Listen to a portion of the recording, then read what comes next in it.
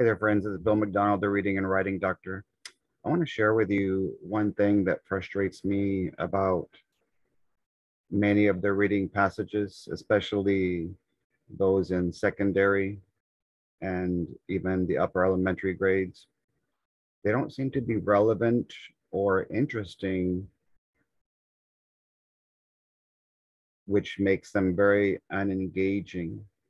And so as students are reading them, there's a complete disconnect.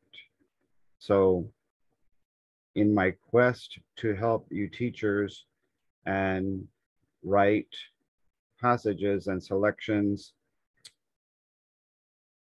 for this year and next year, I wanted to make sure that they were rigorous, but also relevant to the point that students can possibly see the world, see even themselves from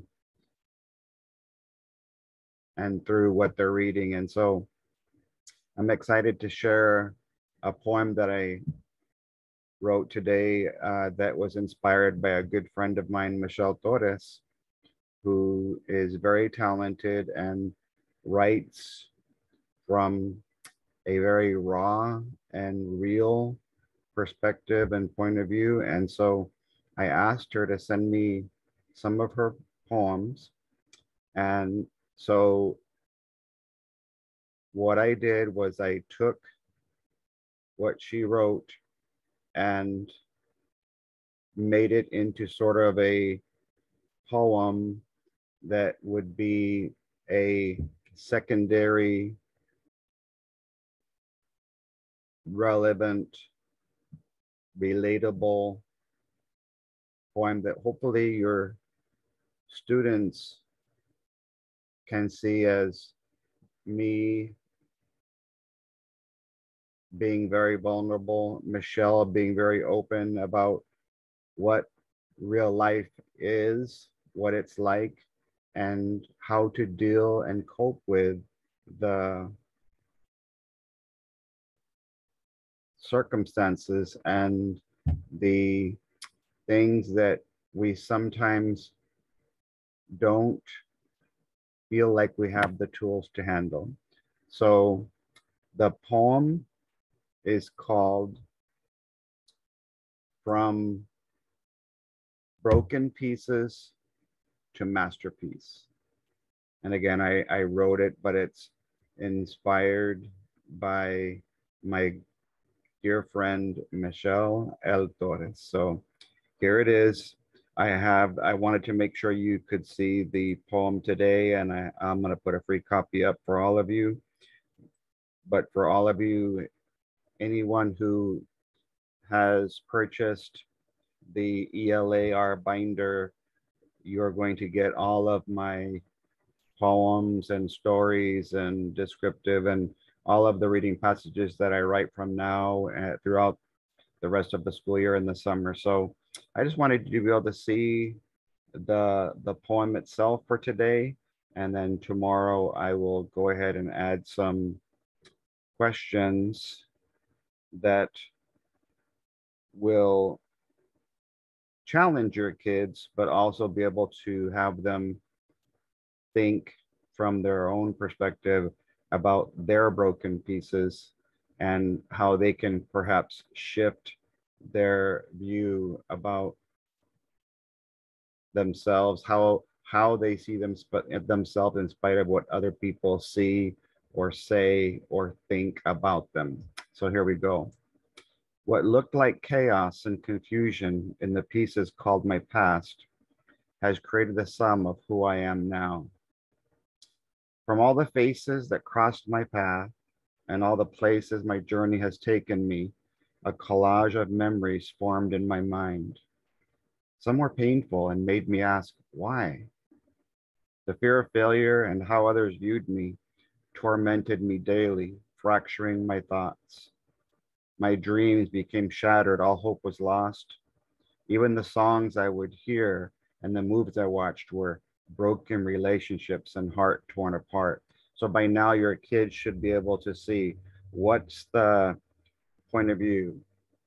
Is it what tense is it in? And so this one is written from a first person point of view, from the point of the view of the author, and it's written in past tense about what life was like up until now. Second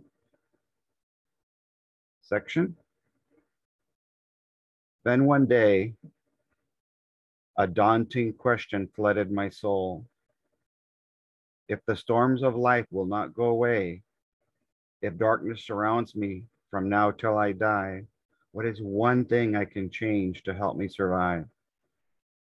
I listened and waited for what seemed like days, for a key that would open the door of my prison. I removed my glasses and glanced all around. What I saw suddenly cleared my vision. Not with my eyes because things were so blurry. What I realized was simple, yet so profound. When you remove your pain-tinted lenses, the world doesn't change. Only the way you see it will. It was that precise moment that I began to be free. I chose to accept who I was, am, and even who I might become. My attitude shifted by changing my perspective. I began to look at my world from a whole new vantage point.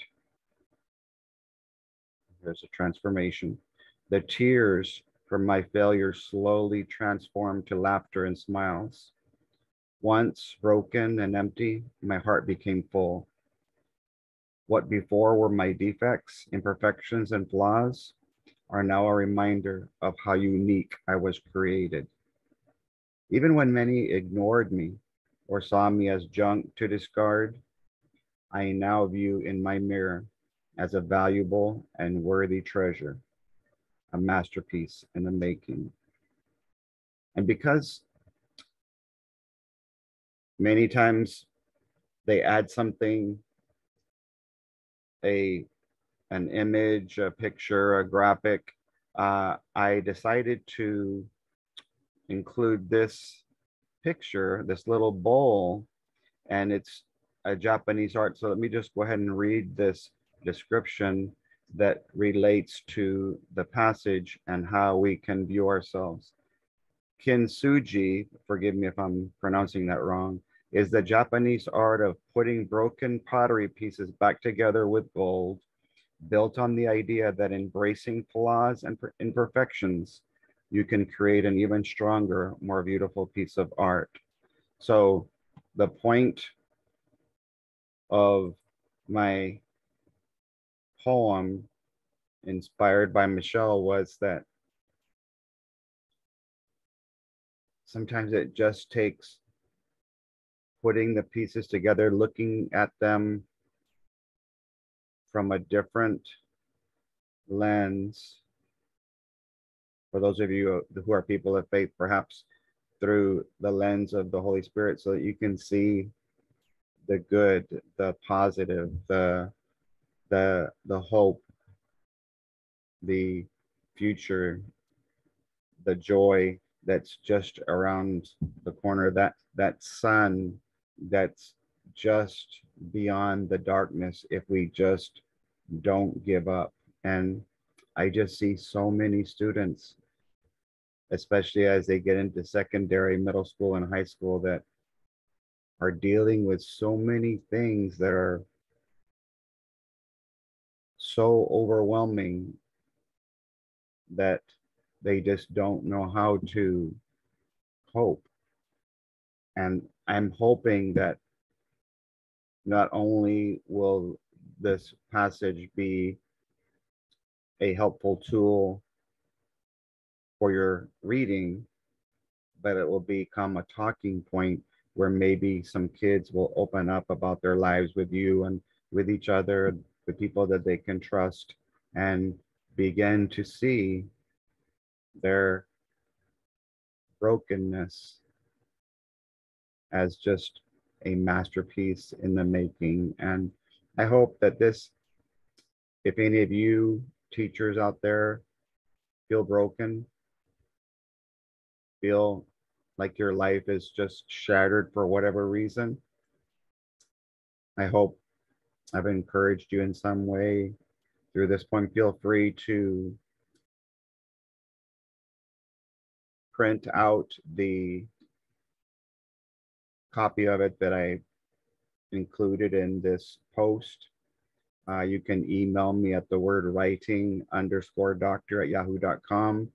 You can have a free copy of the poem if you like. For those of you who are the ones who purchased the binder, you'll get a copy of this. I have all of you who have purchased it, and I will send this copy to you once I have the questions ready. And uh, I'll continue to do the same thing throughout the school year for all of you who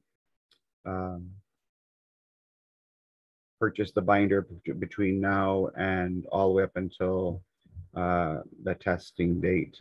So bless you guys. Have a great rest of your weekend. Please share or tag one of your teacher friends, especially not just for the sake of reading, but if you know someone who feels like their life is at a point of brokenness beyond repair, hopefully this will encourage them, inspire them, lift their spirits, and restore their soul. So you guys take care and God bless.